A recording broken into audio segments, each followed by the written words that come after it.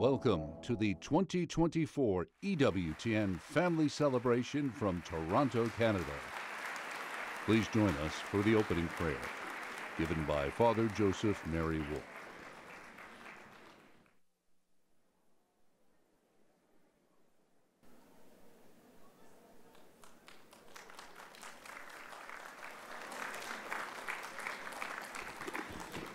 Good morning, family. If you just sit for just a minute, you know, when Mother Angelica first moved to Alabama, they were trying to raise funds to help support the monastery, and they decided, well, why don't we roast peanuts? And so they were roasting peanuts. They were doing very well. They supplied the Daytona Speedway and several grocery stores, and they were turning over these peanuts. And one day a man comes and he says, "Mother, I'm the new commissaire for this. We really like your peanuts." Well, she said, "Well, thank you." He said, we need some money for advertising. And Mother said, "You mean a kickback?" And his eyes got real big. "Well, we like to say advertising now." She said, "Well, I'm not going to pay it. I'm not going to lose my soul over peanuts." And then she went on to say that, could you imagine being in hell and saying to somebody, "Well, what are you here for?" "Peanuts." So Mother teaches us how to have courage, and so our theme today is to stand firm in the faith.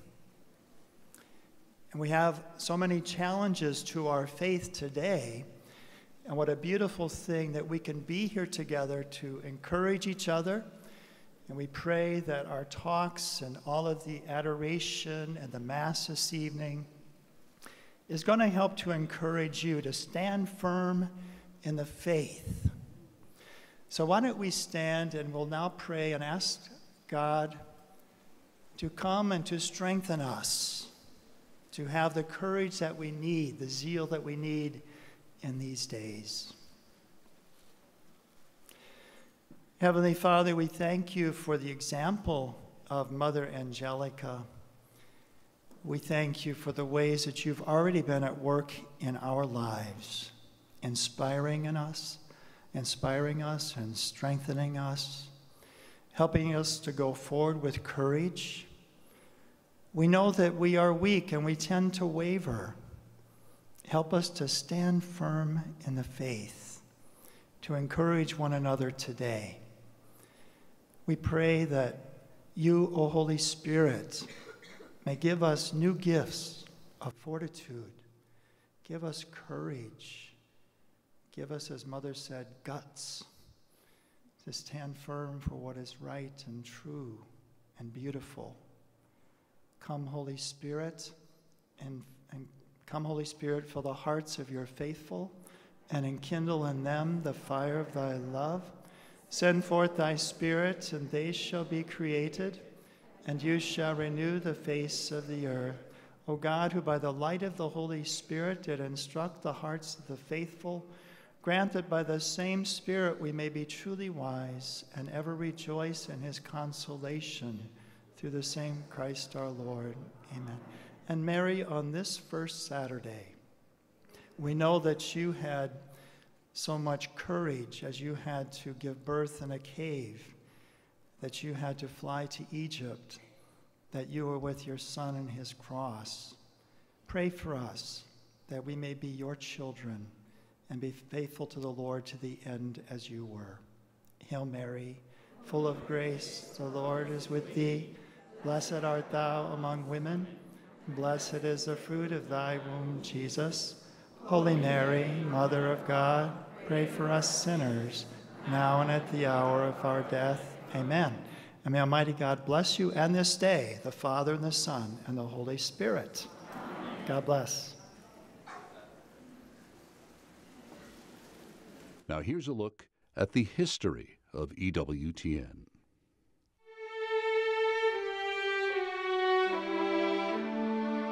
Mother Angelica, Born in 1923 in Canton, Ohio, Rita Rizzo knew poverty and suffering at an early age. Her parents' divorce filled Mary Rizzo with anxiety and depression, surrounding her 6-year-old Rita with fear and isolation, both at home and at school. Then at age 19, a miraculous healing from a recurring stomach ailment opened an entirely new world to Rita. She realized that God loved her personally and profoundly, and answered this love by entering the Poor Clares of Perpetual Adoration in Cleveland, Ohio, becoming Sister Mary Angelica of the Annunciation in 1945. If it was a cure that brought Mother Angelica to enter religious life, it would be a serious accident that launched her into a whole new adventure she could never even have dreamed of. The accident was a back injury, which threatened to leave her paralyzed for the rest of her life. The night before her surgery, Mother Angelica made a promise to our Lord. I said, Lord, if you give me the grace to walk again, I'll build you a monastery in the South. The surgery was successful, and in 1962, Mother Angelica and a handful of nuns moved to their new home on the outskirts of Birmingham, Alabama, to found the Monastery of Our Lady of the Angels. In the 1970s, Mother Angelica began to write small booklets of inspiration and encouragement in the Catholic faith. The booklets, printed by the nuns themselves and distributed free of charge, would find their way to every corner of America and beyond. Invitations to give talks and lectures followed. And then came videotapes and their broadcast through local TV. And then there was that memorable afternoon in 1978 when Mother Angelica was struck by the small size yet powerful potential of a TV station in Chicago. And I said, Lord, I've got to have one of these. A few years later, with $200 in her hand and an unshakable trust in divine providence, Mother began to transform what was to have been the monastery garage into a TV studio. It was 1981 and the beginning of the Eternal Word Television Network, EWTN. Name of Jesus, who is Lord, may his eternal word be proclaimed.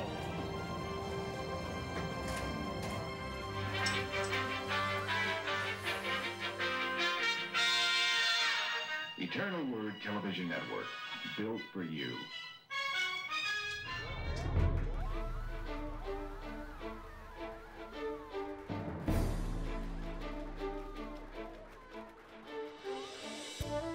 EWTN began transmitting just 4 hours a day, but thanks to the generous and enthusiastic support of its family of viewers, by 1987, EWTN was firmly established as a 24-hour cable network in the United States.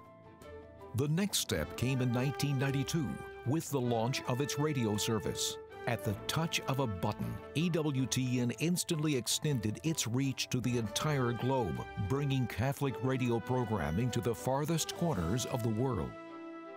3 years later, EWTN gradually began expanding the scope of its television service as a number of satellite transmissions were launched in Europe, Latin America, the Philippines, Africa, India, and beyond, today using the latest technology.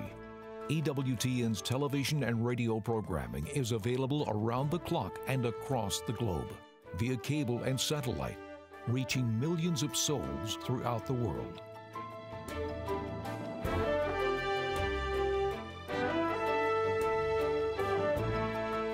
It was Mother Angelica herself who many years ago insisted that the words news service should be placed on our letterhead alongside the words television, radio, and internet to describe the core services EWTN provides. The addition of EWTN News Nightly, the National Catholic Register, and CNA were additional steps, fulfilling Mother's vision for EWTN. As in its earliest days, EWTN continues to operate its 24 hours a day, 7-day-a-week broadcasts, based solely on the generosity of its donors, while in turn offering programming free of charge via satellite, cable, and broadcast TV, radio, and the internet, EWTN's mission is to respond to the call for a new evangelization by putting the media at the service of the gospel. On Easter Sunday, March 27, 2016, Mother Angelica returned to the arms of the Lord she spent her life serving. As we now carry on the mission God first entrusted to Mother Angelica, we celebrate her life and legacy, confident in her continued prayers and intercession for the work of EWTN.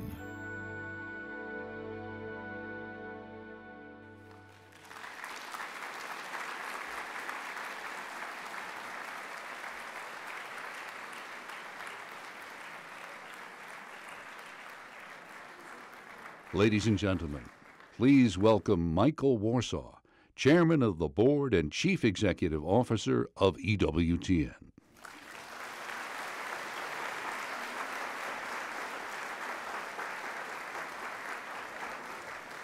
Thank you. Thank you so much. Welcome. Welcome to this family celebration.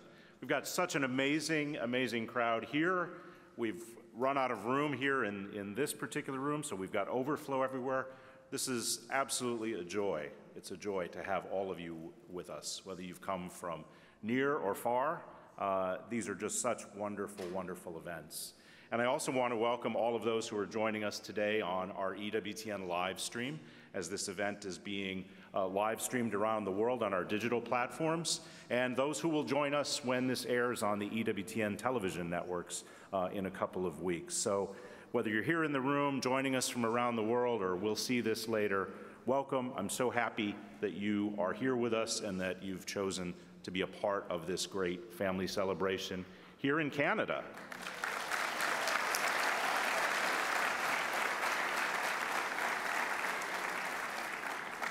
For me personally, being in Canada is always like coming home. It's part of my roots. I've shared before when we've had events here that my family were actually among the earliest settlers of Quebec. That's not the Warsaw side of the family, in case you were wondering. But so I always feel a great connection with Canada and being here on Canadian soil. And you have just been so supportive of EWTN here in Canada throughout these many, many years that EWTN has been a part of the media landscape in Canada and around the world. Of course, I'm also particularly happy that we're able to gather today under the mantle of Our Lady, with Our Lady of the Cape, Notre Dame du Cap. It's so beautiful to have the Pilgrim statue here with us, and as she begins her journey around the country and around the world over these coming months. So typically in the U.S. events, we gather with an image of Our Lady of Guadalupe, since Mother Angelica chose to found EWTN on the Feast of Our Lady of Guadalupe in 1980. So Our Lady has always been an important part and protectress of the mission of EWTN. These family celebrations began almost 20 years ago when we started our 25th anniversary celebrations. In that first year, someone had the bright idea, that would be me, to do 6 family celebrations in a year. We almost didn't make it to our 26th anniversary based on that. But there have been wonderful events, and we've just enjoyed them so much over these years. And really, they're about 2 things. One, our ability to say thank you to you, our EWTN family, for your love and support of Mother Angelica and EWTN and our mission through these years. So it's really us coming to you, our family, and being here in your home and bringing everyone together so that we can say thank you for all you've done for EWTN throughout these many years. It's also an opportunity for us to give you a glimpse into a day in the life of EWTN, to share with you the opportunity to meet some of your favorite program hosts, some of the people who host different programming on the network, and the friars, and all who play a part in making EWTN a reality every single day. And so we've got a great, great day ahead of us. As Father Joseph said in his prayer. Our theme today is to stand firm in the faith. All of us, wherever we come from, know that these are very, very difficult times in our world. They're difficult times in our church. There's a loss of the sense of truth, of objective facts. We're in a post-truth society. And so what we need to do is to remain strong, remain firm in our faith. That was why Mother Angelica founded EWTN all those many years ago, was to give hope in dark times, to encourage people in their faith, to encourage people to live an authentic Catholic life. And so that is our theme today. That is why we are here. That is why we've come to be together as an EWTN family. So thank you so much for being with us today. And we have a great day ahead of us, some wonderful speakers. So why don't we go ahead and get started? We now present the homily from the Mass at the 2024 Family Celebration, given by His Eminence Thomas Cardinal Collins, Archbishop Emeritus of Toronto.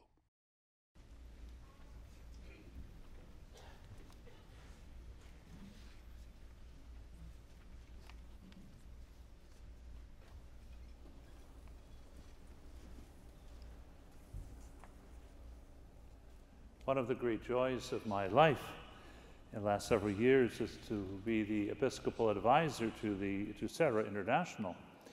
It is a wonderful community and group of lay people who are devoted to doing the one thing that Jesus asked us to do in concerning vocations. Pray to the Lord of the harvest to send laborers into the harvest. And they do any other things as well, but it's a wonderful group.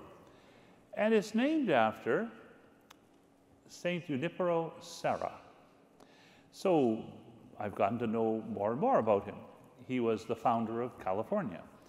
If you wonder why you have cities in California named the Angels, Our Lady of the Angels, and Sacrament, and things like that, St. Francis, San Francisco, it's all because of Father Serra, the great evangelist of the Western United States.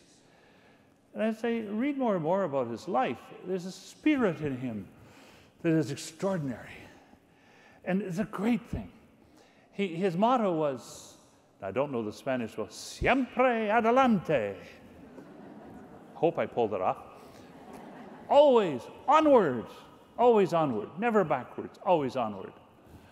That's the spirit we need as disciples of Jesus Christ. That's the spirit we need in Catholics to evangelize the world. Always onward. Well, he had troubles. His leg was very much infected. He walked across Mexico with barely able to move, but he did it. He kept going. Always onward. Disasters, horrible things, amazing things. And always he was there with a fire in his heart to serve the Lord. Not a kind of a timid, tepid thing. I've often thought of a photo I once saw of a swimming contest. And you see all the swimmers, they're there along the edge of the pool, and the photo clicked just the moment after they had left the edge of the pool. It's called commitment. They're going in. And that's what we need to do, dive in. Always onward, not dip our toe in the pool, No. What a way to live. What a waste of life, We're called to be like Junipero Serra, always onward. I think of other people who come to mind. No, they're not like him. They're not saints like him.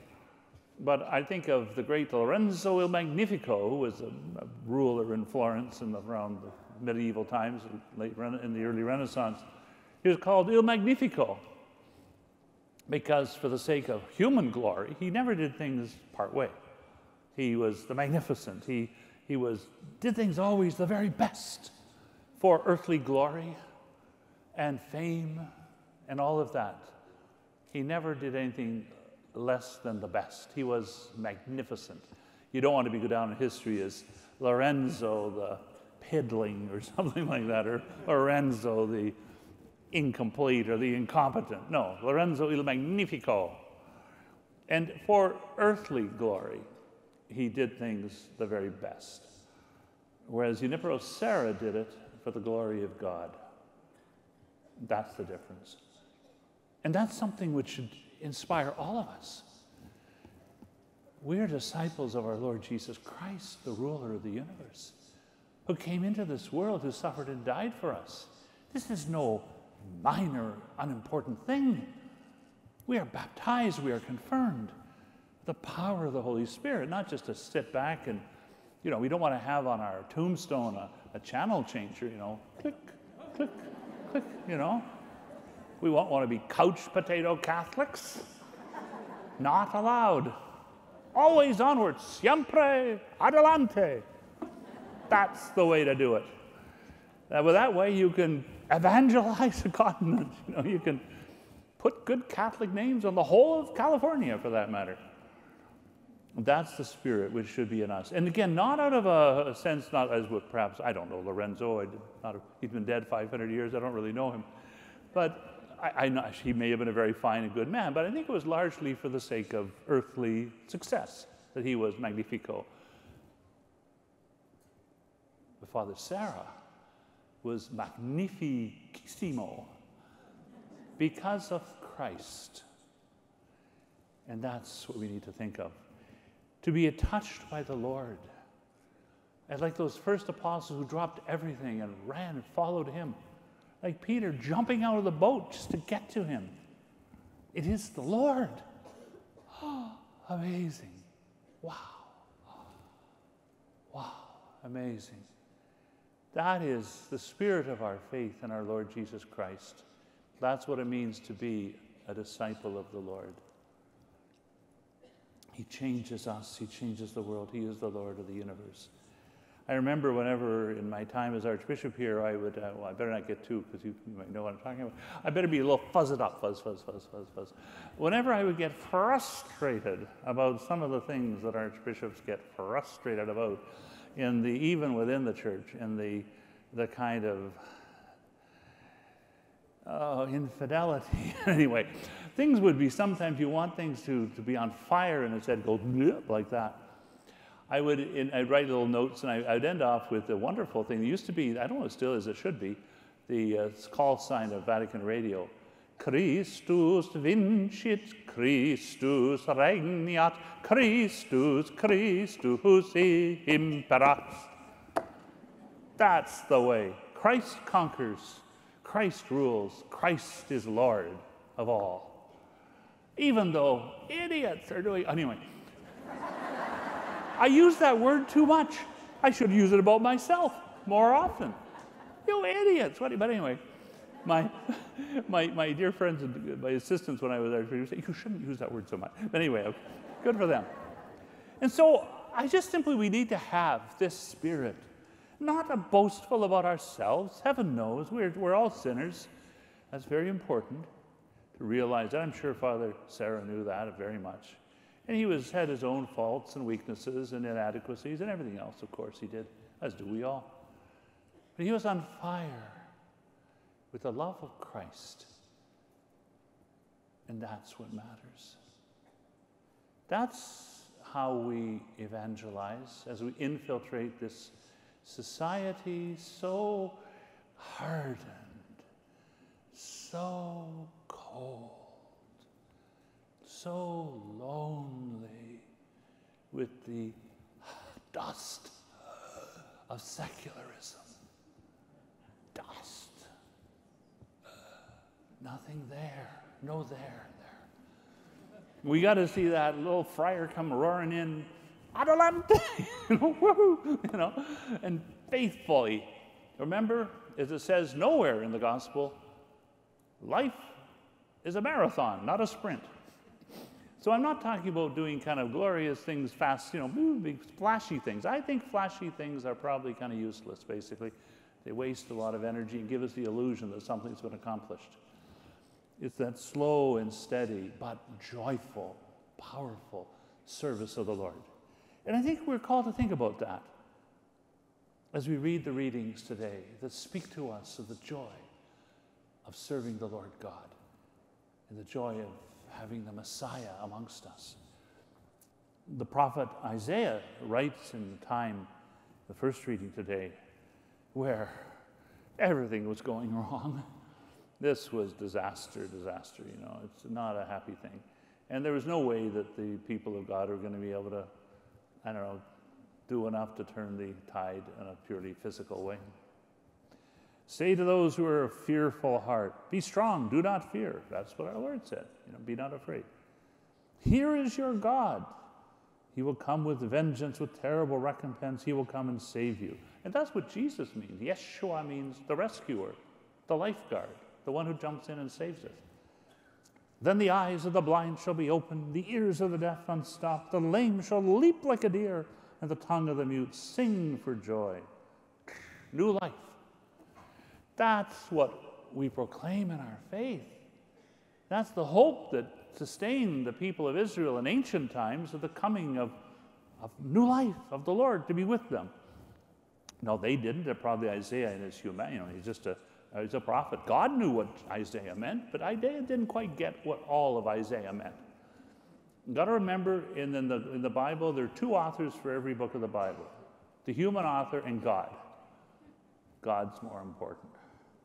So the human author, he may have been thinking of rescuing the people by, you know, getting and beating the enemy or something. But God used that because he's talking about our Lord Jesus Christ. And when God comes amongst us, not clinging to his divinity, the second person of the Trinity, entered into this world, emptied himself, and he came amongst us in our Lord Jesus Christ, the rescuer, the anointed one, Jesus the Christ. And what did he do? He did these great miracles. He was going to, not just among his own people, the chosen people to whom Isaiah was speaking. He was speaking of rescue coming to the chosen people. No. What? Jesus has just performed a miracle with a Syrophoenician woman. She's a Gentile. She's not one you would really look to as getting that kind of reward. And he's going, actually, it's odd here. Returning from the region of Tyre, Jesus went by way of Sidon towards the Sea of Galilee and the region of the Decapolis. So he's going all over the place to be in the Gentile lands, the lands of the people who are outsiders. That's where the light is coming as well. He's sharing it. And so he comes to this man, a man who was deaf, who'd had an impediment in speech. And that term for impediment in speech is exactly what they use when he says, the ears of the deaf unstopped, the lame he will come, the tongue of the mute will sing for joy. He's quoting Isaiah when he does this, when they talk about this. And they begged him to lay his hand upon him. So Jesus took him aside in private, away from the crowd. He may have been a bit sensitive to the man. Yes, he's sensitive to everyone. Just come aside. And just the two of them together. Imagine being called aside by our Lord Jesus Christ. And this poor man, afraid, and then he put his fingers into his ears, spat, touched his tongue. This is the most physical miracle you're going to get. Sometimes he just simply says, but this time it's very sacramental. This is how God comes to us and gives us hope. Because we're not angels. Believe me, we're not angels. I think Mark Twain once said, God made man a little lower than the angels. And we've been getting a little lower ever since. So here's this man who's got this, he can't speak well, he can't hear and all that. Then he looked up to heaven, he sighed, he groaned. You can hear it, you can see it, you can touch it. This is God with us on our level. That's why we rejoice. Always onward, because he's with us as we're going onward. Not in a distant, icy majesty, but he's with us. And looking up, he says, Ephata, be opened. Wow. And immediately, the man's ears were opened, his tongue was released, and he spoke plainly. Jesus simply wanted to be quiet about this, but oh no, he couldn't. The more zealously they proclaimed this. They said, he has done everything well. He makes even the deaf to hear and the mute to speak. And so, we need to think about this. And also live our lives humbly, as St. James tells us too. Christianity isn't flashy in a superficial way. Christianity is deep.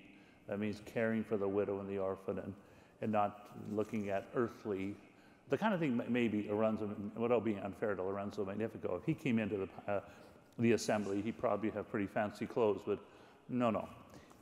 Or everyone gets together here. That's not what is special. What's special is our Lord Jesus. And I think little St. Junipero Serra probably wasn't much to look at and didn't have a lot of flashy stuff, but he was on fire with the love of the Lord. And that's what we need to be. Have that joy. As Psalm 100 says, serve the Lord with gladness, come before him singing for joy. Not superficial, not kind of stuff you can pump up through psychological tricks and chemicals and other stuff like that. It doesn't work. And not a confidence and a joy that is based upon our own talents, which are not so much and are kind of useless. We just offer them for the service of the Lord. But a deep joy, a freedom. Be open, be free. Not to be called inward, pulled inward by our own ego, but free because we're servants of the Lord who has come amongst us and touched our hearts, and touched our tongues, and touched our ears, and touched us in the sacraments. It is the body of Christ. Amen. It is the Lord. Wow, amazing. Amazing. And yet we take it for granted. And so in our life, if we are to have that same zeal for the Lord, joyful, Lord, serve the Lord with gladness, come before him singing for joy, with that always onward of Junipero Serra, it won't be found because we're kind of figuring some way we can elevate ourselves. They're not some kind of talent we've got or whatever, other stuff like that. It's not the things of this world. And it's not having all the power and stuff that the person in the second reading probably has and wants to throw their weight around. No. It's because we are servants of our Lord Jesus Christ. That is more than enough. And so if we're going to deal with the evils we find in our society, and we can find them by looking at all around us, but maybe remember we got our finger pointed at someone else, we've got three of them pointing back at ourselves. We don't want to begin our confession, bless me, Father, for my neighbor has sinned, and let me tell you all about it. No. If we are going to evangelize this really corrupt society, with a lot of good in it too, a lot of good people, a lot of good, but a lot of it is not. Think of the violence. Think of the persecution of our brothers and sisters in Christ. Think of some countries in the world where to come together like this is you get attacked. Think of our brothers. Well, I mentioned different places. Just recently in Nigeria, there's terrible attacks, and we think in Asia, everywhere. I think of another disciple, you might say, of Junipero Serra, Saint Miguel Pro, Blessed Miguel Pro, the Jesuit priest who was in Mexico, which is also where Serra passed through, at the time in 1927 of the Cristero revolt, because it was a wicked government there. And, there's a wonderful photograph of him because the evil people wanted to photograph him being killed. His arms outstretched as the bullets came towards him saying, "Long live Christ the King." That's the spirit that we need to have. And so that means there's nothing superficial in this. We need to spend time in adoration and prayer. How can we give what we haven't got?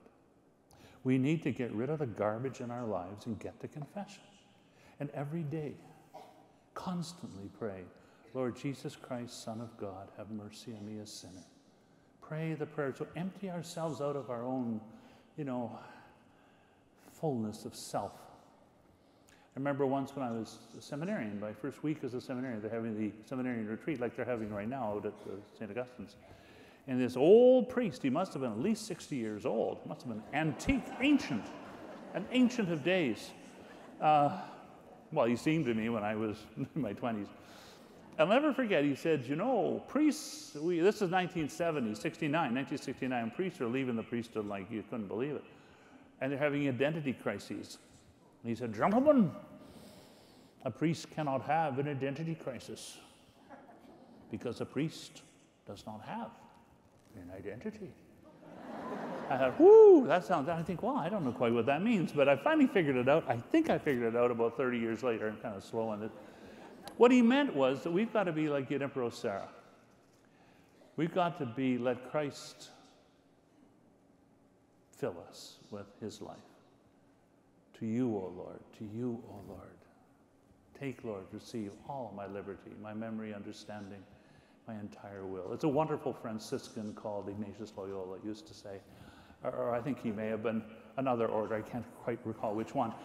But, you know, this is the way we are. So, adoration, confession, praying the Jesus prayer, praying the rosary, our Blessed Mother. And a little customs. Oh, I'll tell you what, I sometimes do. I'm doing it for years now, but I don't tell anyone.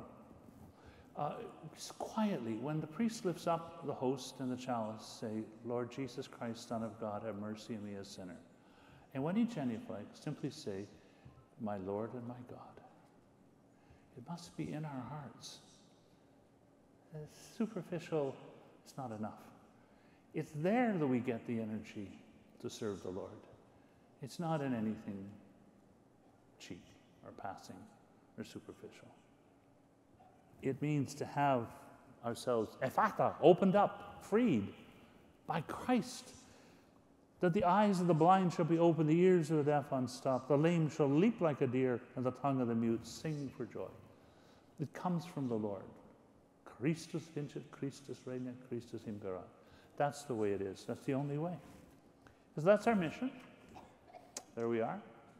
And also I'd say too, you know, adoration, prayer, come before the Lord in silence, and read the Word of God. Read the Gospel especially. One chapter of the Gospel every day. I usually have my little red Bible with me, but I don't have it right here. Just imagine a red Bible. I have the red Bible because the Bible should be read. You can even do it with it. So read a chapter a day. A chapter a day keeps the cardinal away. There we go.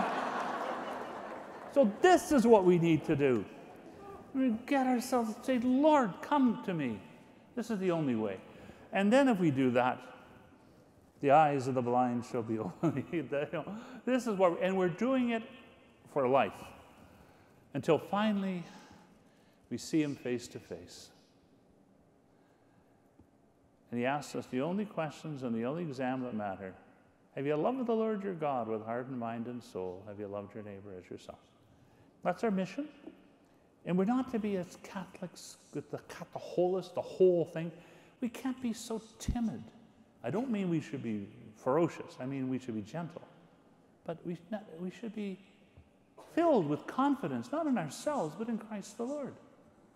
We can't just be tippy-toeing around things. We need to, in a long-term way, a marathon, not a sprint way, we need to proclaim our faith by who we are, by what we say, by what we do. As we put our on the forehead that we know the Word of God, speak the Word of God, live it in the heart. That way, we will be what we're meant to be, and we can evangelize this world. It took 12 apostles. I mean, we can, there, with Pentecostal fire, that's our mission. Always onwards, never backwards, in the name of Christ the Lord.